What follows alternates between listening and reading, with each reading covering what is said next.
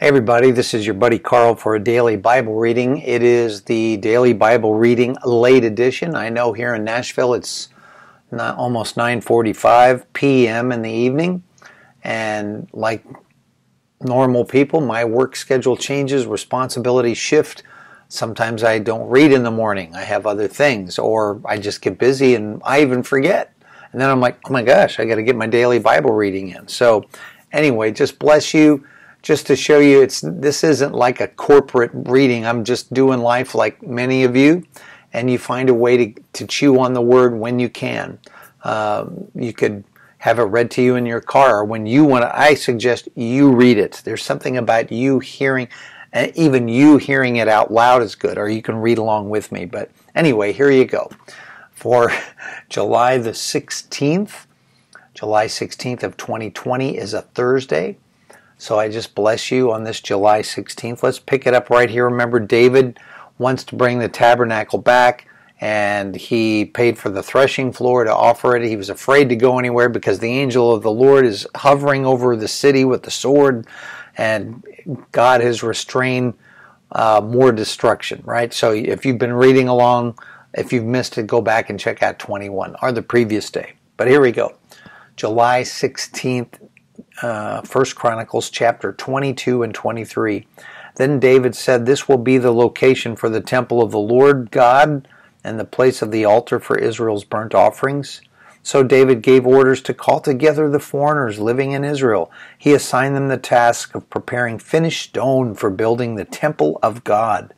David provided large amounts of iron for the nails that would be needed for the doors in the gates and for the clamps, and he gave more bronze than could be weighed. How about that? He also provided innumerable cedar logs, for the men of Tyre and Sidon had brought vast amounts of cedar to King David. David said, "My son Solomon is still young and inexperienced, and since the temple to be built for the Lord must be a magnificent structure, famous and glorious throughout the world, I will begin by making preparations for it now." Good. So David collected vast amounts of building materials before his death. So remember, David doesn't get to build the Lord's temple, right? This is going to be Solomon's call, because the Lord said because of David's history, even though he loves God, this was an interesting deal. God says, no, you don't get to build the temple, but your son will build it, and so we'll see this later. So there you go. Verse 6, then David sent for his son Solomon and instructed him to build a temple for the Lord, the God of Israel. "My son, I wanted to build a temple to honor the name of the Lord my God," David told him. "But the Lord said to me, 'You have killed many men in the battles you have fought, and since you have shed so much blood in my sight, you will not be the one to build a temple to honor my name. But you will have a son who will be a man of peace.'" So much to unpack there. Because a lot of David's victories, the Lord gave David victories, made him strong and powerful. And yet, don't you ask that question like, Lord, you helped David succeed. You made him a conqueror, a warrior, a musician, a worshiper, a king. And yet you're holding it from him to build the temple. I'm sure there are scholarly discussions about that, but we just have to move on, at least for the daily reading, and we will. So remember, Solomon is a man of peace. In his time, there was no war. There was peace in Israel on every side. That's what I remember in a previous chapter on King Solomon. All right, here we go. Wow.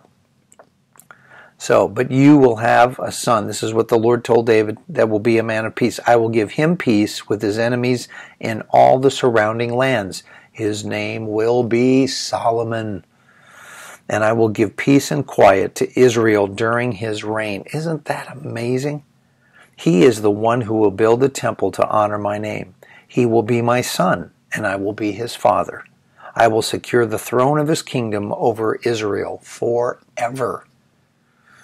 Now, my son, may the Lord be with you and give you success as you follow his directions in building the temple of the Lord your God. And may the Lord give you wisdom and understanding, that you may obey the law of the Lord your God as you rule over Israel.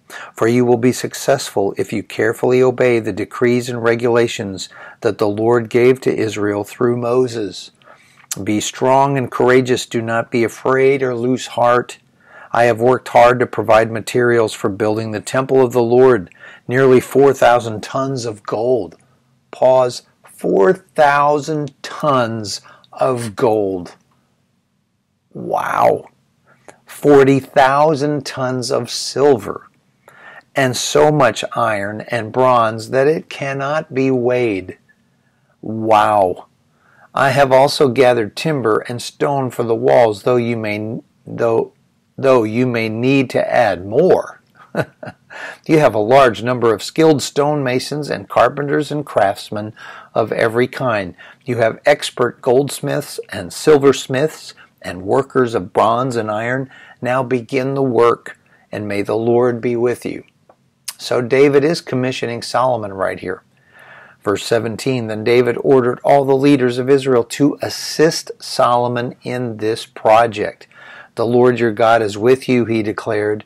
He has given you peace with surrounding nations. He has handed them over to me, and they are now subject to the Lord and his people. Now seek the Lord your God with all your heart and soul. Build the sanctuary of the Lord God so that you can bring the ark of the Lord's covenant and the holy vessels of God into the temple built to honor the Lord's name. Wow, powerful. Okay, I'm going to read on. July 16th, chapter 23, also in 1 Chronicles. Here we go. So when David was an old man, he appointed his son Solomon to be king. So see, there you go. King David made Solomon king. He wasn't going to have a conspiracy so that Solomon wouldn't get the throne.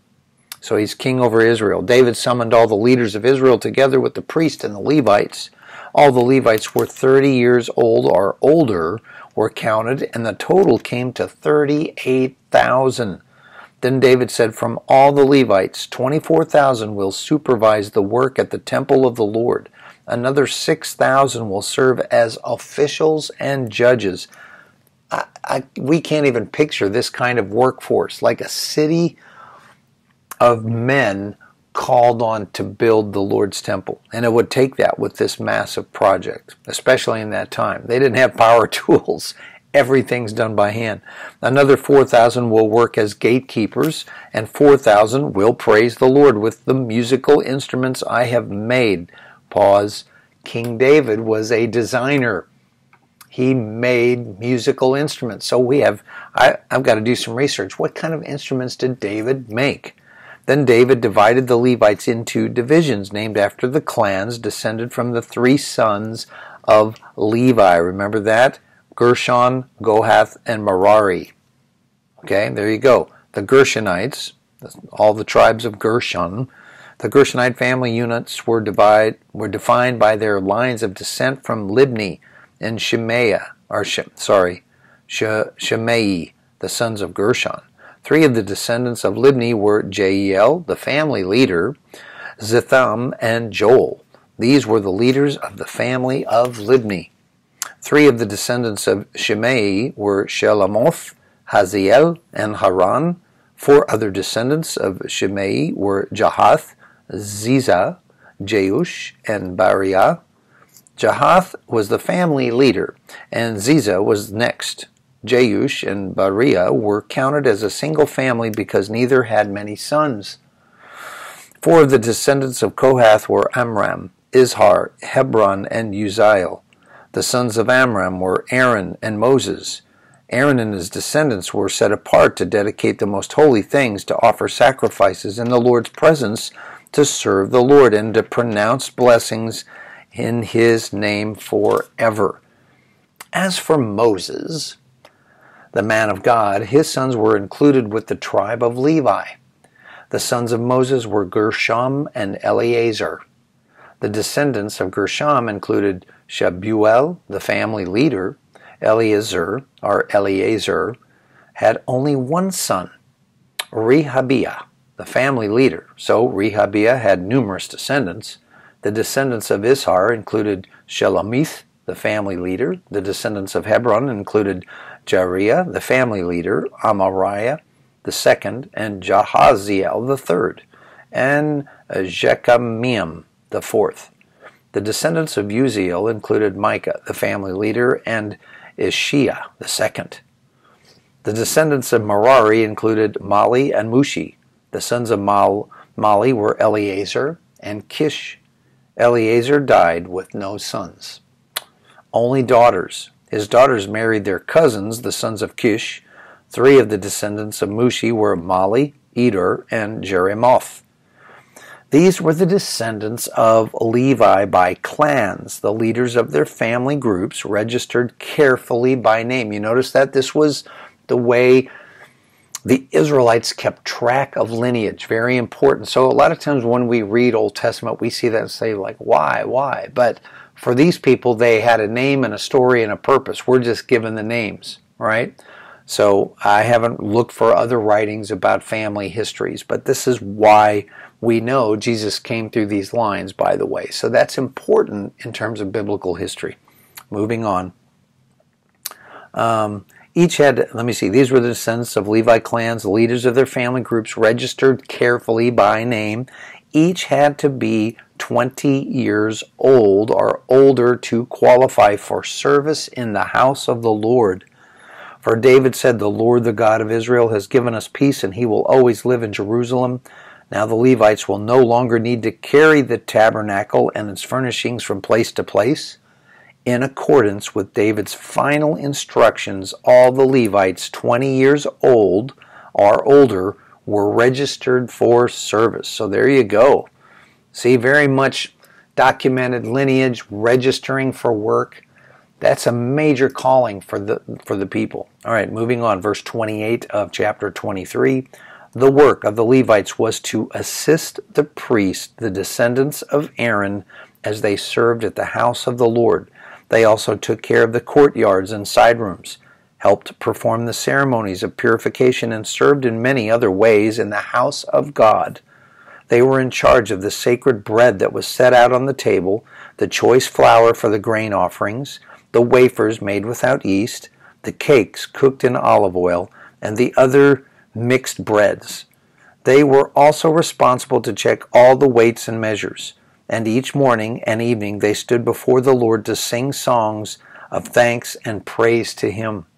They assisted with burnt offerings that were presented to the Lord on Sabbath days and new moon celebrations and at all the appointed festivals. The required number of Levites served in the Lord's presence at all times, following all the procedures they had been given. And so, under the supervision of the priest, the Levites watched over the tabernacle and the temple, and faithfully carried out their duties of service at the house of the Lord. So there you go. That's how it worked out and how they were chosen. It's always the tribe of Levites, or the Levi's tribe, his family line, the Levitical tribe. Aaron's sons had become the priestly order at the temple. Okay? All right, that's July 16th. Today's psalm is Psalm 12, verses 1 through 8. All right, Lord, 16. Yeah. Here's the theme, and this is King David again, Psalm 12. The theme is the proud and lying words of people versus the true and pure words of God. A call for protection against those who tried to manipulate us. Thank you, King David. Psalm 12, for the choir director, a psalm of David to be accompanied by an 8-stringed instrument. Something to look up on Google. What was King David's 8-stringed instrument? I'm going to check that out. Help, O Lord, for the godly are fast disappearing.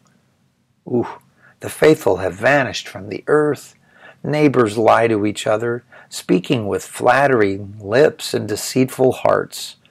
May the Lord cut off their flattering lips and silence their boastful tongues. They say, we will lie to our heart's content. Our lips are our own. Who can stop us? Oh, dreadful. Verse 5, the Lord replies, I have seen violence done to the helpless, and I have heard the groans of the poor. Now I will rise up to rescue them, as they have longed for me to do. The Lord's promises are pure, like silver refined in a furnace, purified 7 times over. Therefore, Lord, we know you will protect the oppressed, preserving them forever from this lying generation, even though the wicked strut about, and evil is praised throughout the land. Lord, may it not be in our days. See, even David, mankind doesn't change, do they? I've said that before. All right, let's go on. July 16th, today's proverb is Proverbs 19, verses 13 to 14. A foolish child is a calamity to a father. A quarrelsome wife is as annoying as a constant dripping. Lord, save us. Verse 14, fathers can give their sons an inheritance of houses and wealth, but only the Lord can give an understanding wife. Thank God for an understanding wife. And I have one of those, so not as in the previous one. Yeah, the problems in families. See, it didn't change. It's biblical, right? The nature of people. A foolish child, verse 13, is a calamity. It's a shame. May we be good children, and may you have great children, and may they have the fear of God. A quarrelsome wife is as annoying as a constant dripping. I bless husbands and wives with the fear of the Lord and camaraderie and love and compassion for each other and mercy towards each other and love and assisting to each other's ways, to get there. Verse 14, just lingering here. Fathers give their sons an inheritance of houses and wealth. Yeah. And we are blessed to have family that can do that. But only the Lord can give an understanding wife. So in the nature of where we get things, some people get to inherit wealth, some don't. That doesn't matter. But only God can give us understanding spouses. That's more valuable than our wealth. Remember that. All right, I'm going to move on. I won't preach a sermon. Chewing on that. And sometimes you can do that with Psalms. Get different translations and Proverbs. Think, what is the meaning? What is the interpretation? What's another layer of that understanding? All right, July 16th. Let's pick it up at Romans 3. We're going to pick it up at verse 9 and go all the way to 31. Now, I did kind of overlap yesterday because it was so important what Paul was unpacking. Paul here was speaking to the Jews, right? And remember, he was, anyway, verse 9. I'm going to pick it up there at 9. Romans 3, verse 9. Well then, should we conclude that we Jews are better than others? No, not at all. For we have already shown that all people, whether Jews or Gentiles, are under the power of sin. Unless you're in the Lord, by the way. But we suffer in a broken world either way. As the scriptures say, no one is righteous, not even one. No one is truly wise. No one is seeking God. All have turned away. All have become useless. No one does good, not a single one. Their talk is foul like the stench from an open grave. Their tongues are filled with lies. Snake venom drips from their lips. Their mouths are full of cursing and bitterness. They rush to commit murder. Destruction and misery always follow them. They don't know where to find peace. They have no fear of God at all. Now, this doesn't mean that, unbelievers can't be good people. He's talking about the depths of mankind in general.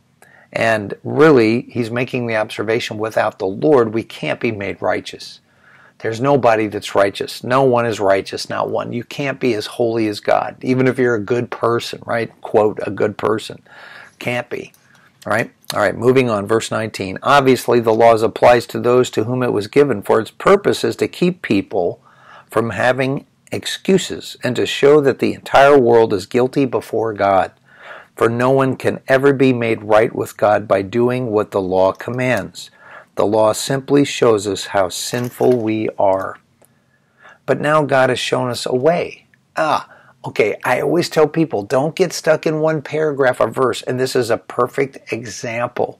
So this is just one chapter. We've been Paul's really kind of pouring it out here, getting heavy.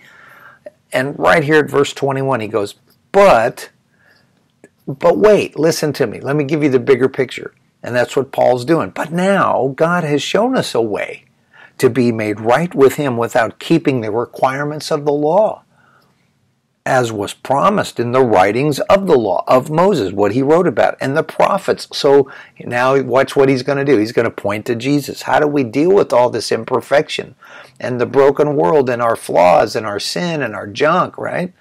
There it is, Jesus. Verse 22, we are made right with God by placing our faith in Jesus Christ. And this is true for everyone who believes, no matter who we are. For everyone has sinned. See, he's going back to like that phrase, there's no one righteous. But who's going to help us, right? Paul is the one unpacking all of his knowledge as a Pharisee, and then always throwing out this zinger. That's why you got to read forward, right?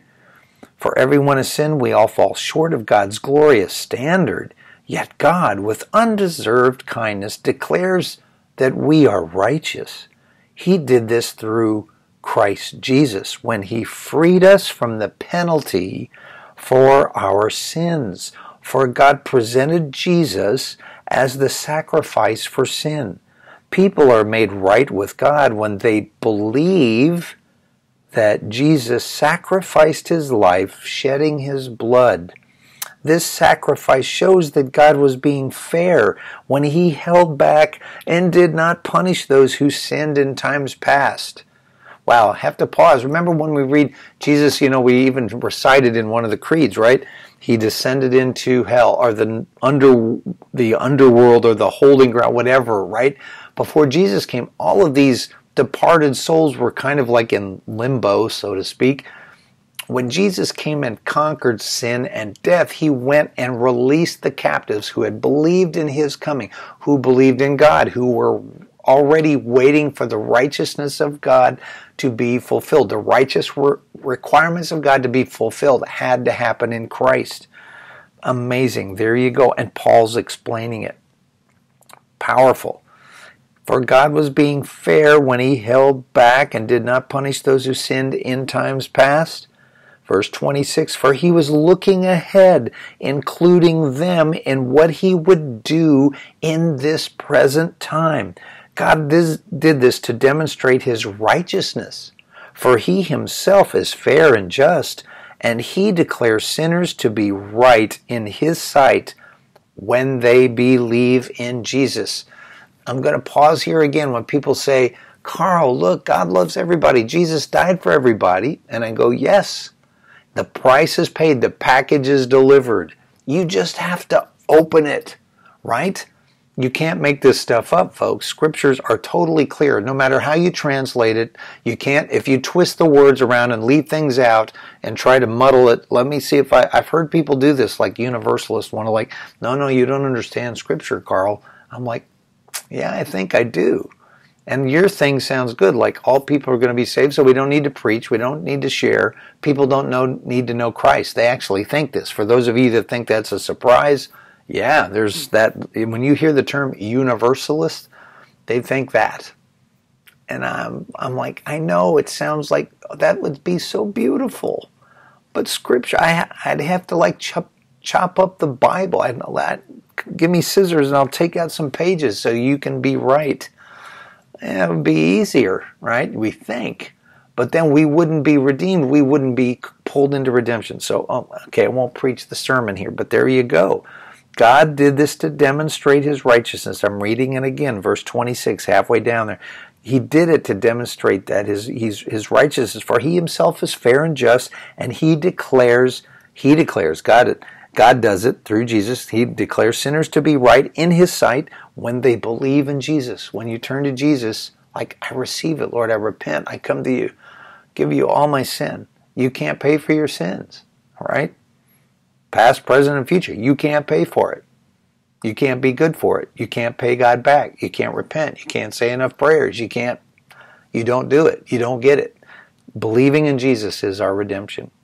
Verse 27, can we boast then that we have done anything to be accepted by God?